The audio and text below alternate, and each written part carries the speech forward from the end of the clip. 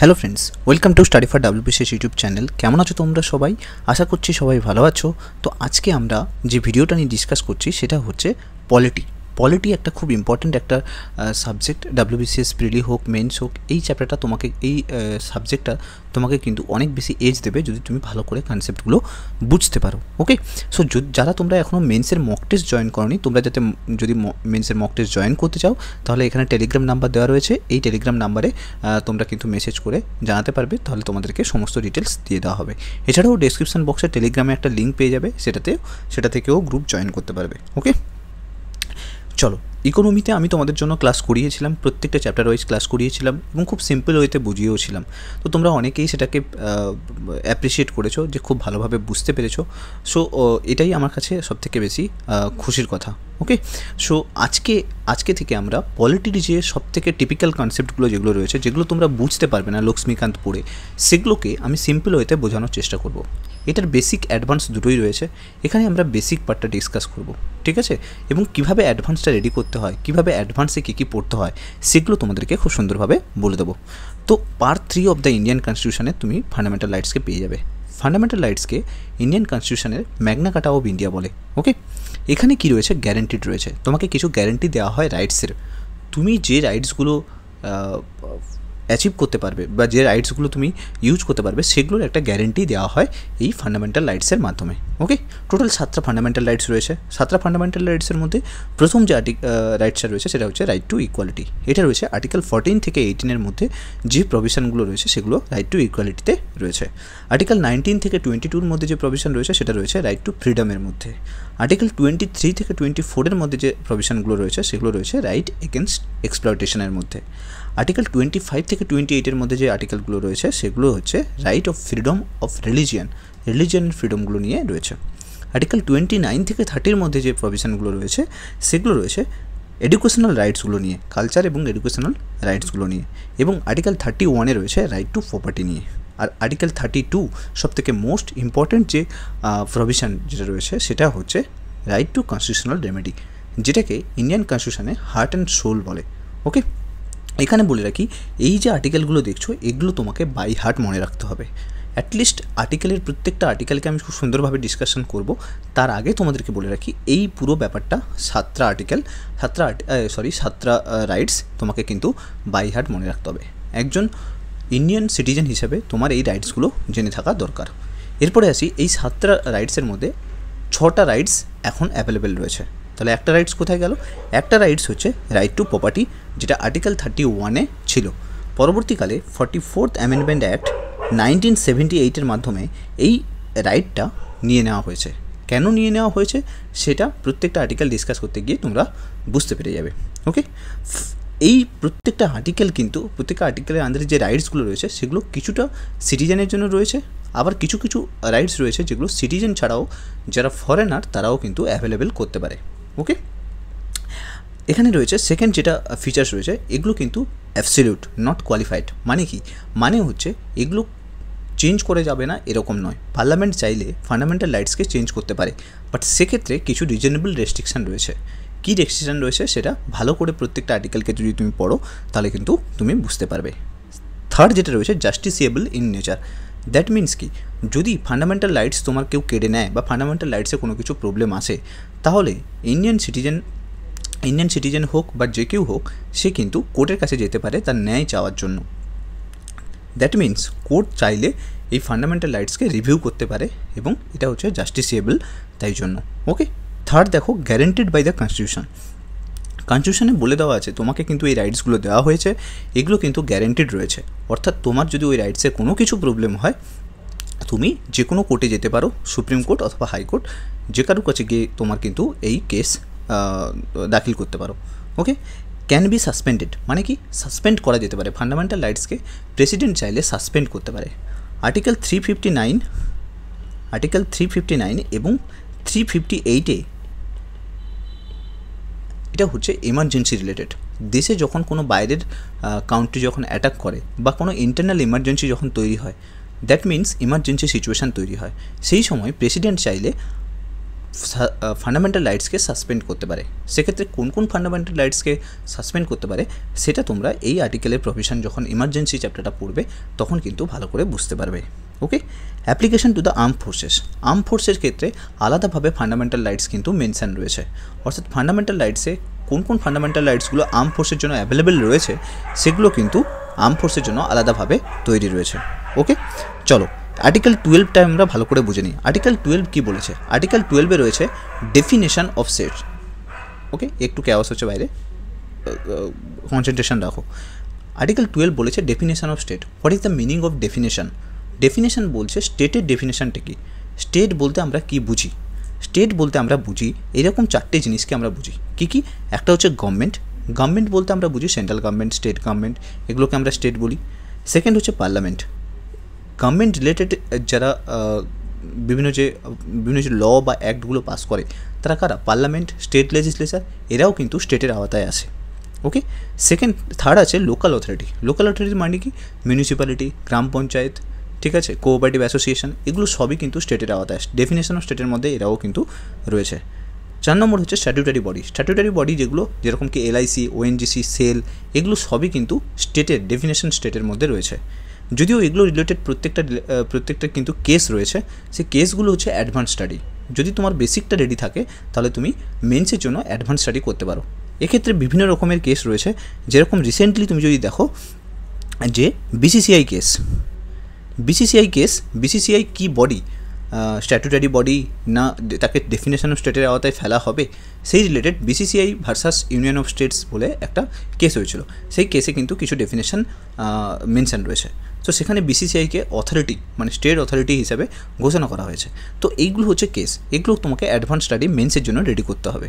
ওকে, যত বেশি কেস তুমি অ্যানালাইসিস করবে তত বেশি তুমি টপিকটা সম্বন্ধে তোমার ক্লিয়ার আন্ডারস্ট্যান্ডিং আসবে। ওকে, তাহলে আর্টিকেল 12-এ স্টেটের ডেফিনেশনটা আমরা পেলাম। এবার আমরা আসি আর্টিকেল 13। আর্টিকেল 13-এ বলেছে ল that R inconsistent with or ডিরোগেশন of fundamental rights shall be void. কী বলেছে? ওয়ার্ডটা ভালো করে লক্ষ্য করো। ল মানে কিছু ল যেটা কি করছে? ফান্ডামেন্টাল রাইটসকে ডিরোগেশন করছে, ফান্ডামেন্টাল রাইটসকে কোনোভাবে ক্ষয় করছে, সেটা ভয়েড মানে সেটা কোনোভাবে ভ্যালিড নয়। ওকে, তাহলে কিছু ল যেগুলো পার্লামেন্ট তৈরি করেছে যেটা ফান্ডামেন্টাল রাইটসকে কোনোভাবে ক্ষয় করছে সেটা কিন্তু কোনোভাবে ভ্যালিড নয়। এবারে কথা হচ্ছে তাহলে দ্যাট মিনস কি? ফান্ডামেন্টাল রাইটসকে জুডিশিয়ালি রিভিউ করা হচ্ছে, ঠিক মানে ফান্ডামেন্টাল রাইটসকে চেক করা হচ্ছে। আর্টিকেল 13-এর মাধ্যমে ফান্ডামেন্টাল রাইটসের দুটো জিনিস চেক করা হয়। একটা হচ্ছে জুডিশিয়াল রিভিউ হয়। এই জুডিশিয়াল রিভিউ কারা করতে পারে? দুটো আমাদের দেশে দুজনই জুডিশিয়াল অথরিটি রয়েছে, একটা হচ্ছে সুপ্রিম কোর্ট আর একটা হচ্ছে হাইকোর্ট। সুপ্রিম কোর্ট করতে পারে 32 কনস্টিটিউশনাল মানে 32 যে আর্টিকেল রয়েছে সেই আর্টিকেলের মাধ্যমে কিন্তু সুপ্রিম কোর্ট চেক করতে পারে, আর আর্টিকেল 226-এর মাধ্যমে হাইকোর্ট চেক করতে পারে। ওকে, কেশবানন্দ ভারতী কেস 1973, কেশবানন্দ ভারতী কেস 1973-তে এখানে বলা হয়েছিল যে পার্লামেন্ট চাইলে এই ফান্ডামেন্টাল রাইটসকে চেঞ্জ করতে পারে, বাট সবসময় কিন্তু বেসিক স্ট্রাকচার কিন্তু লক্ষ্য রেখে কিন্তু চেঞ্জ করতে হবে। অর্থাৎ পার্লামেন্ট চাইলে ফান্ডামেন্টাল রাইটসকে চেঞ্জ করতে পারে, বাট যে বেসিক স্ট্রাকচার রয়েছে সেই বেসিক স্ট্রাকচারকে কিন্তু চেঞ্জ করা যাবে না। এখানে কিন্তু সুপ্রিম কোর্ট এটা কিন্তু রায় দিয়ে দিয়েছিল। ওকে, তো আর্টিকেল 13 বুঝলে। এরপরে আসি আর্টিকেল 14। আর্টিকেল 14-এর দুটো জিনিস রয়েছে, একটা হচ্ছে ইকুয়ালিটি বিফোর ল আর একটা হচ্ছে equal protection of law. Article 14-এর clause 1 equality before লকে মেনশন করে, article 14-এর clause 2 equal protection of লকে মেনশন করে। Article 14-এর clause 1 equality before law এটা মেইনলি ব্রিটিশ কনস্টিটিউশন থেকে নেওয়া হয়েছে, আর article 14-এর clause 2 equal protection of law এটা নেওয়া হয়েছে আমেরিকান কনস্টিটিউশন থেকে। এবার কোয়েশ্চেন হচ্ছে what is the equality before law and what is the equal protection of law. Equality before law means লয়ের আগে সবাই সমান, সেটা ধনী হোক, গরিব হোক, একদম নিম্ন গরিব হোক, যেই হোক না কেন লয়ের কাছে সবাই সমান। একটা ল তৈরি করলে সেটা যেরকম আম্বানির ক্ষেত্রে খাটে সেরকম দেশের সবথেকে গরিব মানুষটার ক্ষেত্রেও খাটে। এটা হচ্ছে ইকুয়ালিটি বিফোর ল। সেকেন্ড আছে ইকুয়াল প্রোটেকশন অফ ল, অর্থাৎ লয়ের মাধ্যমে যে প্রোটেকশনটা দেওয়া হয় সেটা দুজনকে সমানভাবে দিতে হবে, সেটা যেরকম ধনী মানুষকেও সমানভাবে দিতে হবে সেরকম গরিব মানুষকেও সমানভাবে দিতে হবে। ওকে, equality before law equal protection of লয়ের মধ্যে একটা ছোট্ট চেঞ্জ আছে, যেটা হচ্ছে একটাতে হচ্ছে ইকুয়াল ট্রিটমেন্টের কথা বলছি, আরেকটাতে বলছি ইকুয়াল ট্রিটমেন্টের জন্য কী ডেভেলপমেন্ট দরকার সেটার কথা বলছে। ওকে, চলো এক্সেপশান দেখে নিই। এক্সেপশান হচ্ছে, আমরা জানি কি, আমি এতক্ষণ তোমাদেরকে বলে আসছিলাম যে ইকুয়ালিটি বিফোর লয়ের মধ্যে আমরা বলছি যে মানুষ লয়ের কাছে সবাই সমান, আর ইকুয়াল প্রোটেকশন লয়ের মাধ্যমে লয়ের কাছে সবাইকে সমানভাবে প্রোটেকশন দেওয়া হবে। তাহলে এক্সেপশান কী রয়েছে? এক্সেপশান দেখো, প্রেসিডেন্ট এবং গভর্নর। তোমরা জানো যদি কেউ প্রেসিডেন্ট বা গভর্নর পদে বসে তাহলে কিন্তু দেখবে সবসময় তাকে কিন্তু কিছু প্রায়োরিটি দেওয়া হয়। যেরকম কি, সে অ্যাপয়েন্টমেন্ট থাকাকালীন তাকে জেলে ভর্তি করা যায় না, সে অ্যাপয়েন্টমেন্ট থাকাকালীন তাকে কোনো ক্রিমিনাল প্রসিডিং তার সম্বন্ধে চালু করা যায় না। এগুলো কিন্তু একটা প্রায়োরিটি দেওয়া হয়েছে। Second, member of parliament. যদি কোনো ব্যক্তি মেম্বার অফ পার্লামেন্ট থাকে তাকে কিন্তু কখনো গ্রেপ্তার করা যায় না। দ্যাট মিনস তুমি দেখো, একটা গরিব মানুষ যদি কোনো কিছু দোষ করে তাকে গ্রেপ্তার করা যাচ্ছে, বাট কেউ যদি মেম্বার অফ পার্লামেন্ট হয়ে যায় তাকে কিন্তু গ্রেপ্তার করা যায় না। তাহলে এটা মিনস একটা এক্সেপশান হচ্ছে, দ্যাট মিনস এটা একটা ডিসক্রিমিনেশন হচ্ছে।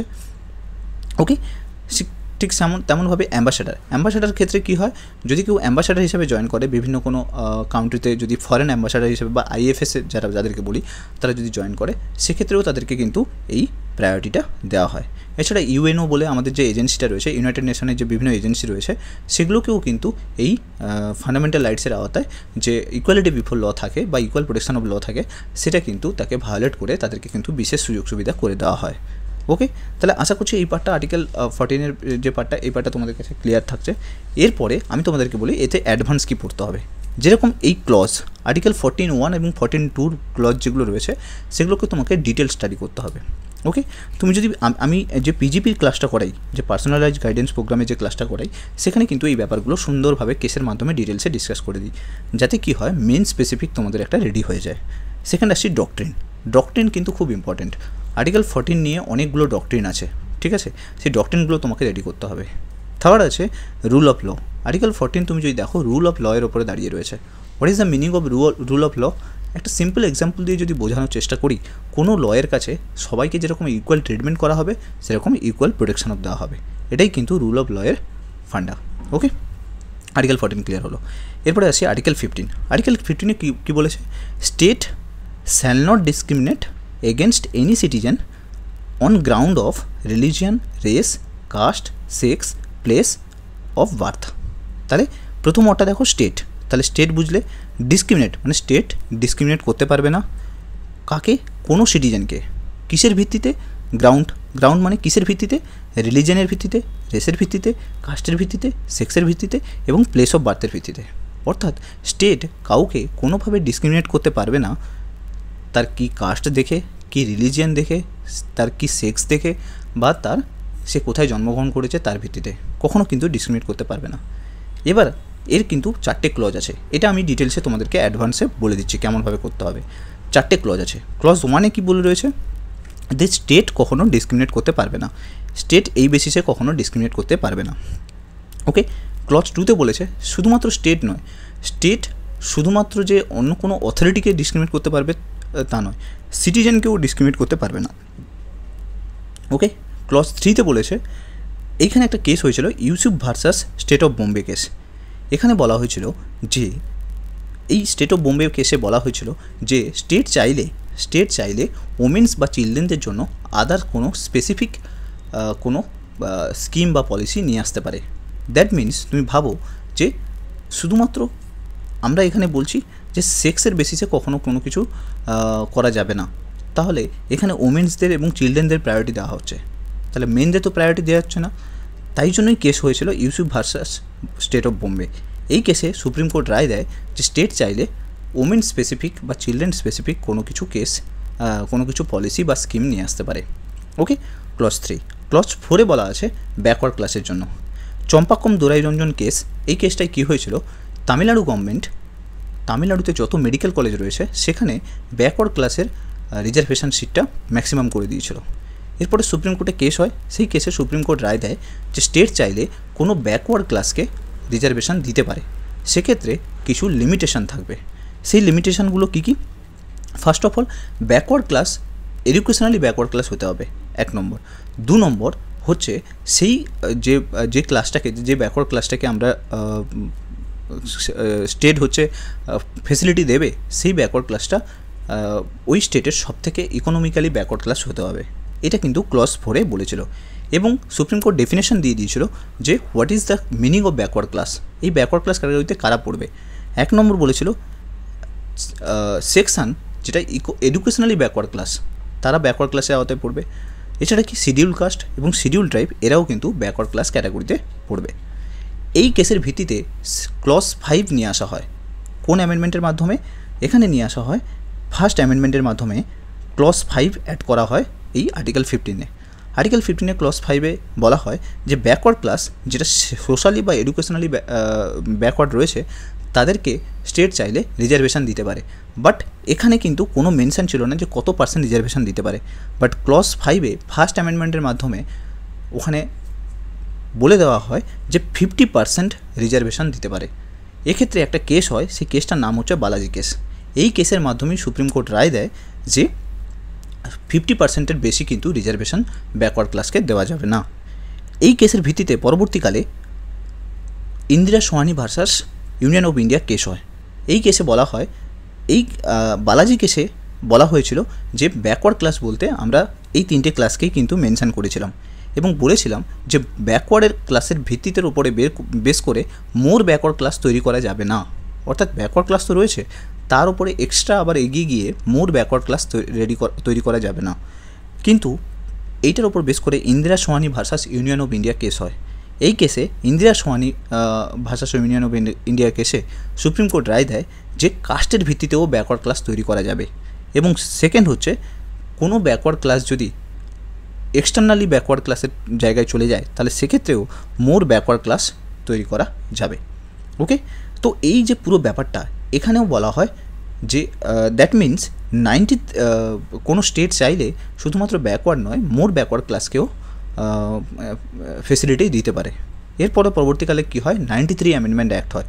93 অ্যামেন্ডমেন্ট অ্যাক্টে বলা হয় স্টেট চাইলে কোনো ব্যাকওয়ার্ড ক্লাস যে সেকশন রয়েছে সেখানে তাদেরকে প্রেফার করতে পারে।